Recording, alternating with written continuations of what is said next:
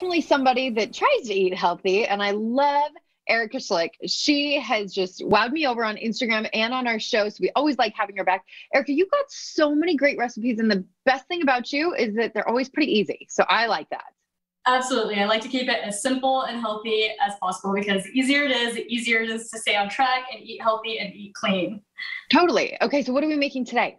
Today we're going to make a shrimp ceviche, and it's so easy, and this is going to be your go-to for lunch, especially as we start getting in spring and summer. You can make this, have it ready to go, and eat it whenever you want, and it's so good. I love shrimp. I love ceviche, so where do we start? Let's do it. So I've got some shrimp here that I've gone ahead and cut about 1/4-inch pieces, and I've actually marinated it overnight in some lemon juice. You can do it like 30 minutes before too. It's not a big deal. So we're going to make kind of our lime sauce here. So I've got about 1/2 cup of fresh lime juice, and I've got some garlic powder and some sea salt. And that's it. Super simple. Just a little bit of flavor with the lime. We're just going to go ahead and whisk that and set it aside. And now we've got our shrimp, and I've got 1 cucumber that's been diced here. And you can do it as big or small as you want, depending on how you want it to look.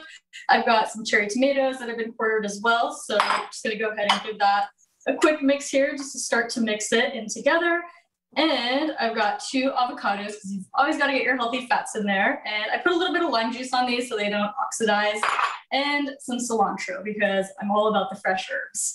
Super simple, super flavorful, so healthy. And that's it. We're just going to go ahead and get this kind of mixed in here. And now we can add our lime sauce, which is going to tie it all together and give it all that good lime and garlicky flavor.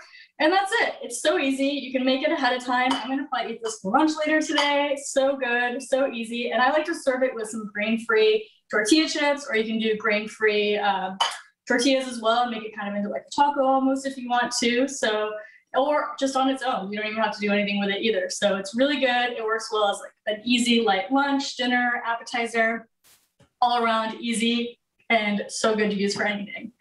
And you're using a few of my favorite ingredients that I continually have in the refrigerator. So tell me this, once we've done the recipe, about how long do you think it would last in the fridge?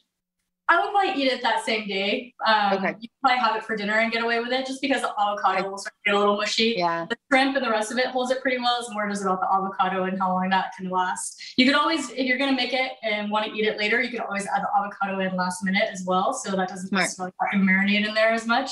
So that's one option if you wanted to keep a little bit longer. Okay, well, Erica, this one is right up my alley. So I am going to make it and I will tag you when I do. If others want to find some of your recipes or your book, where can they go? Absolutely. They can find all my recipes in my book on my blog. It's thetrailtohealth.com. And I also have my cookbook available on Amazon as well. Perfect. Erica, great to see you. And congratulations on your engagement. Thank you. Very exciting. We'll see you soon. All right. Sounds good.